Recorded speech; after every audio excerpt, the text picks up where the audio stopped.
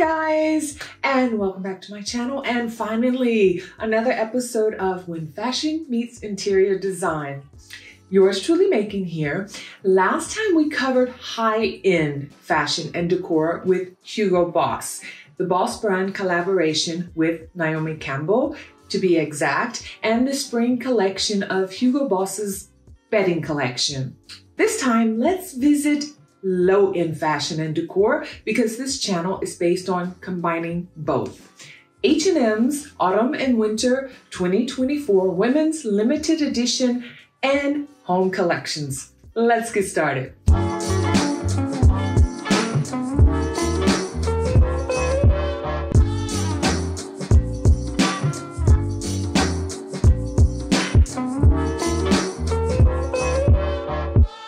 You guys know I love giving a little history of the company first, then I will give you a breakdown of each collection and my haul, what I bought. I will leave the timestamps below so you can just skip to whatever interests you the most. Erling Pearson wanted to make great fashion available and affordable for everyone. And after being inspired from a trip to New York, he opened his first women's wear store in Västerås. I hope I'm pronouncing that right. Västerås, Sweden in 1947. He named it Hennes, which is Swedish for hers. Soon in 1952, the first store in the capital of Stockholm, Sweden was opened. To expand his retail stores, Pearson acquired the Stockholm-based retailer Mauritz Widforss in 1968. And that's when the name changed to Hennes and Mauritz, or H&M for short, and started offering men's and children's clothing also. By 1969, there are a total of 42 stores. During this time, the international growth begins in Norway first, then Denmark, and the UK and Switzerland. The growth pace was incredible, with about 5 to 6 new stores opening every year. In 1973, the first underwear collection was introduced, leading to the famous annual underwear campaigns of the 1990s, featuring all the great supermodels of that time. You know, the Big Six, as they were called. Elle Macpherson, Cindy Crawford, Christy Turlington, Claudia Schiffer, Linda Evangelista, and of course, Naomi Campbell. The 1980s and 90s saw the expansion of stores to the Netherlands and Germany. I actually remember the first time I shopped at an H&M in 1996 in Berlin, but the company did not cross the Atlantic until 2000 when it opened the first flagship store on Fifth Avenue in New York City. H&M was way before the times and started early, already in 1998, its online shop. When you think that not everyone even had an email address then, the internet was basically very brand new.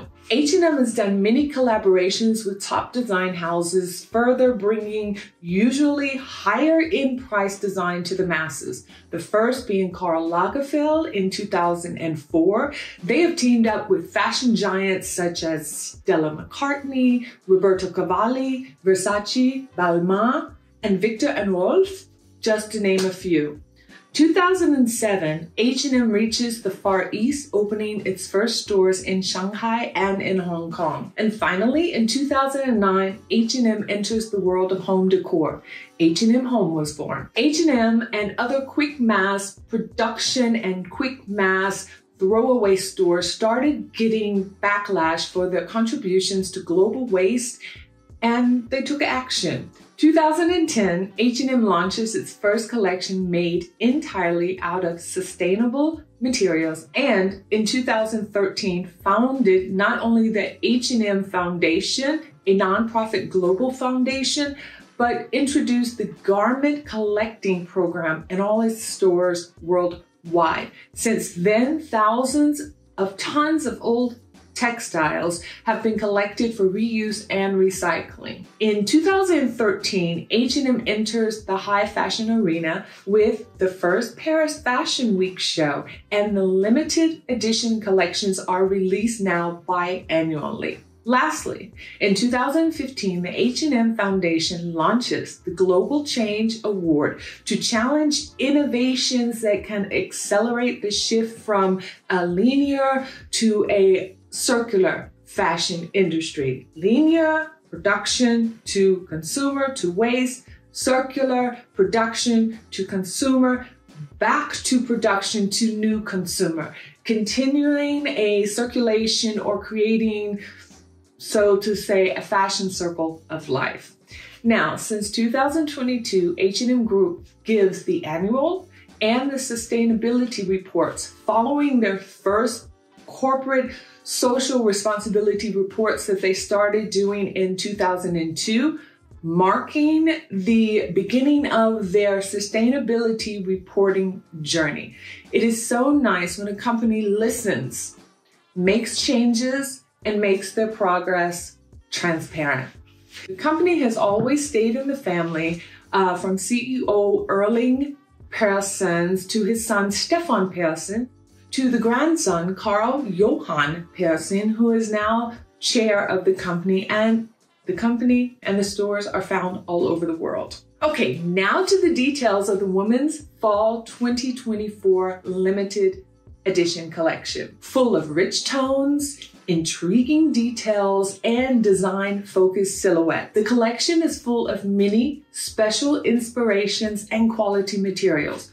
Leathers, knits, sparkly separates. Each piece within the assortment tells a unique story. The collection is inspired by eternal glamour and versatility of mid-century design, plus the deep and sophisticated hues of wood and retro interiors.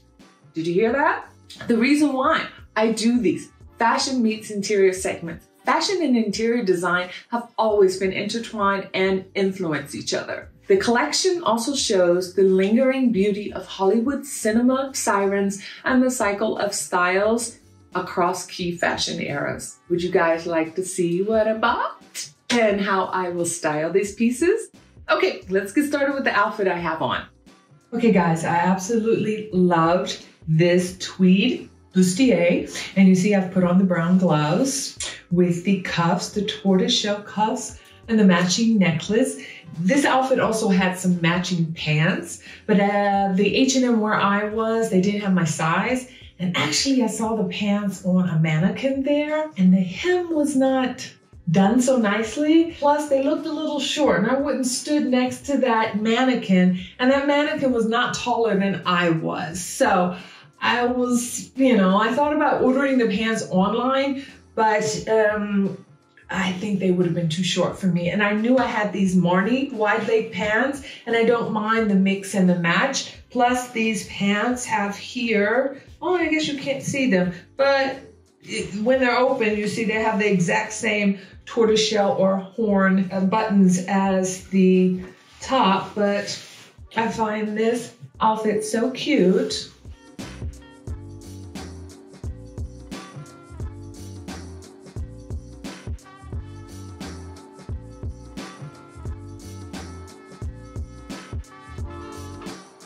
And I just threw on my favorite snakeskin Paris, Texas brown boots. And I think the outfit is awesome. And it's nothing like when you have wide pants that they're long enough. So I'm glad I didn't get the other pants, but I love this top. I can even imagine putting this top on over a white blouse, if I don't want to be all naked here. But yeah. Okay guys, next outfit I bought was this cute gold tunic here. Actually, there were also a pair of shorts that I contemplated also buying because I was worried, being a tall girl, that the tunic little dress would be too short. But thank God I am mostly in my legs. I have a short body, so I feel safe enough. Nothing's going to show in the back. So I decided just to go with the little cute dress. H&M styled it with the cuffs that I just had on and some black boots, which I will show you pictures of in a minute. But while I had on the brown boots, I think it also goes well just with the necklace and the gloves again.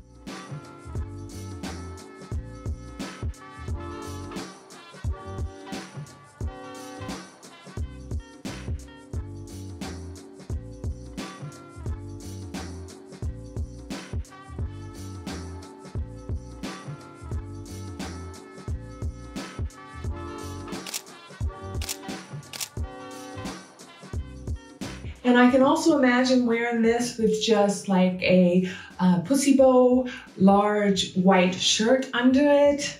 If I don't want to, as the winter's coming, don't want to be so naked on the shoulders again, or just a nice cream turtleneck. And I also have a nice chocolate brown, very bulky turtleneck that I can imagine putting under it. If you know me, you know I cannot resist a full rock and roll chic look. So this little faux leather dress is basically the same cut as the gold one I just had on.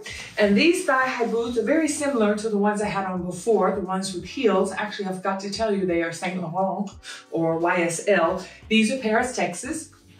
And yeah, of course, again, if I want to make it a little bit more girly and feminine, I can put on a nice blouse underneath it, or H&M showed a little turtleneck under it, or just any kind of long arm sleeved t-shirt. And this is your rock and roll chic moment.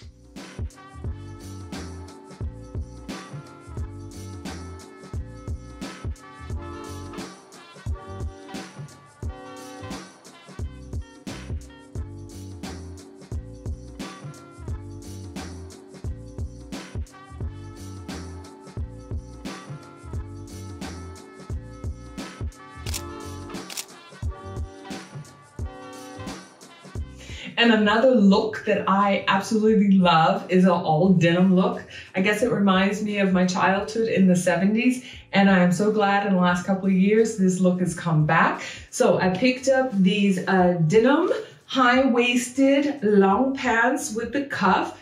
Now, you guys see with my long legs, they are a little bit too short, but I have enough of a cuff to let it out. And this is the top that went with it that I just absolutely adore. It has padded shoulders. So you know how they said it's a little bit of following all fashion eras. So this is a little mixture of 70s, and you got the extended, over-exaggerated padded shoulders from the 80s.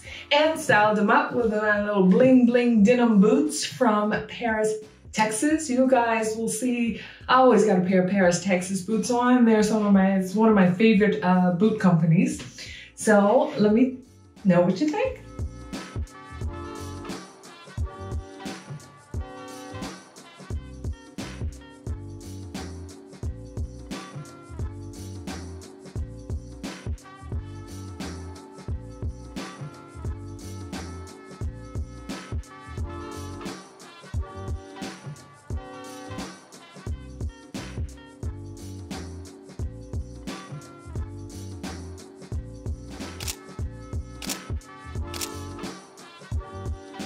And another denim shirt I picked up was this one. I love the rawness of the denim, but still the femininity of being a pussy bow blouse. I always love a pussy bow blouse. And actually these jeans are true boyfriend jeans, or in my situation, husband jeans that I kind of confiscated and stole from my husband that I wear all the time.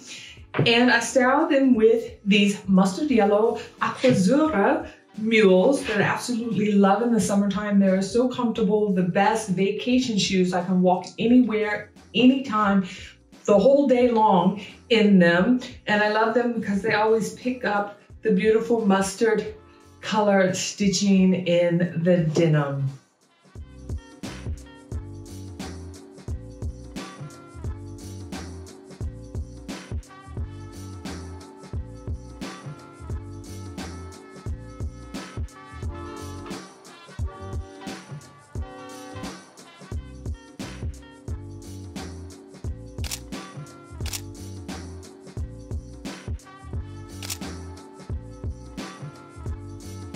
And you guys, I love a white blouse moment, especially just paired with jeans.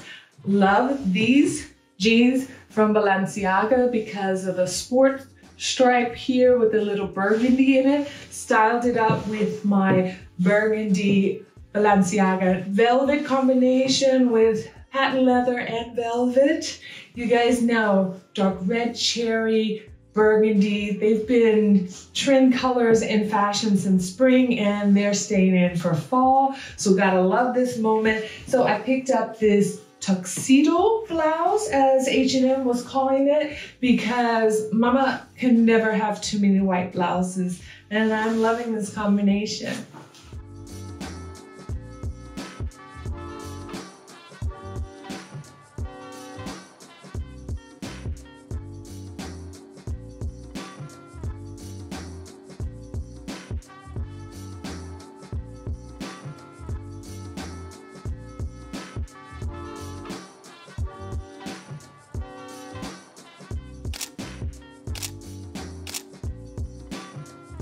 And you guys, I just wanted to show you this outfit really quick. This is another way I will style this tuxedo blouse, just with a black suit. This happens to be a black suit from H&M's fall collection last year, not from the limited edition, but from their sustainability collection, where either 100% or parts of the material or garment are made of recycled materials. And this is a faux leather, little drawstring, wide pants, suit number here. And actually, all of the lining is 100% recycled polyester.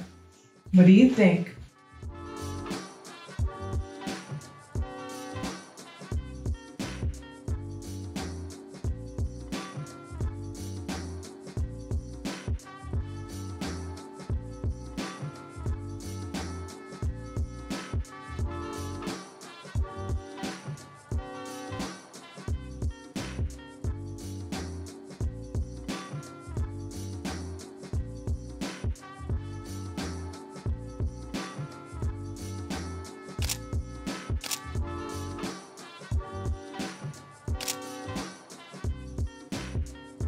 Now to what H&M Home presents for fall 2024. This season's key objects emphasize elegant ease with muted, calm hues, a variety in fabrics and pieces including vases, cushions, bedding, and tableware. Cozy elegance is at the center, where soft grays meet irregular shapes, textiles, materials, and geometric patterns across all living spaces. If you love organic modern, the fall collection is entrenched in a clean, soft look that celebrates the essence of stylish, warm comfort. Let's look at some of the furniture. This chair seems to be one of the key pieces. I did see it live in the store, but I like this chair better. The first is, in my opinion, not as timeless with its chrome base as this simpler one with its wood feet and softer organic form. I don't mind the different organic, simple tables. But I was more interested in the decor items, so I headed off to the store. Key pieces for the fall 2024 are vases, from white ceramic vases with geometric edges, also available in black.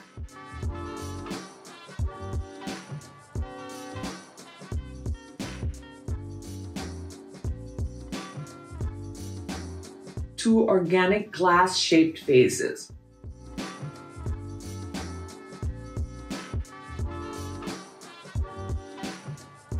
Candle holders are essential to bring the warmth indoors. Choose between ceramic and marble ones. Elevate your tableware with octagon-shaped plates and serving platters, matching gray textile placemats and cloth napkins with a black edge.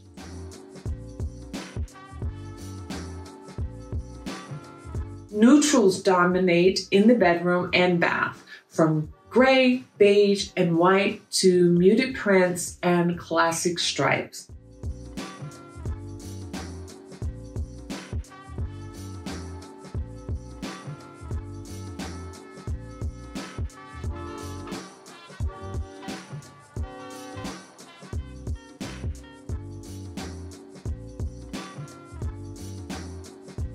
Now for my home haul.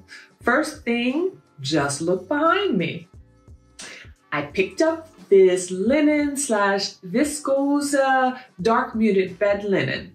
Has a very violet undertone, and I love how it mixes very well with the striped sheets and pillows I bought from the Hugo Boss Home collection.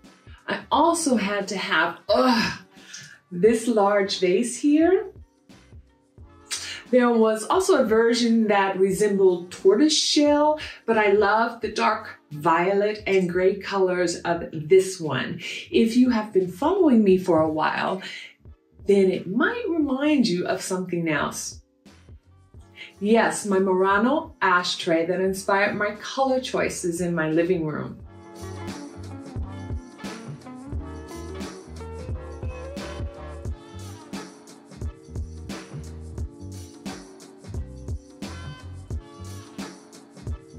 And I absolutely love this organic vase and the marble candle holder.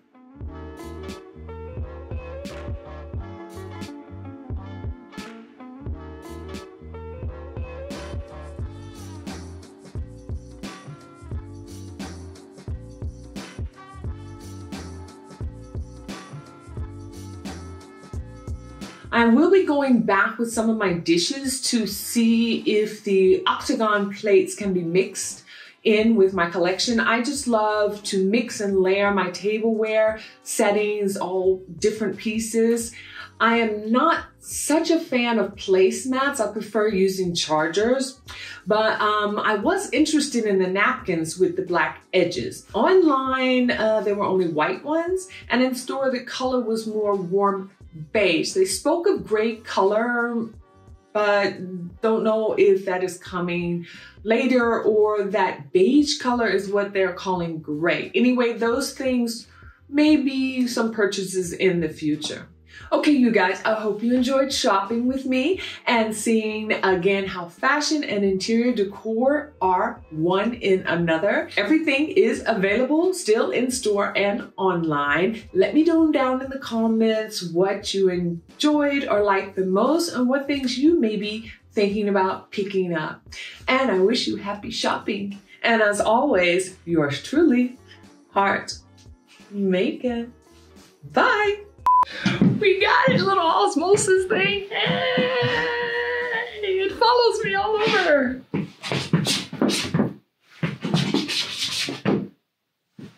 Cool.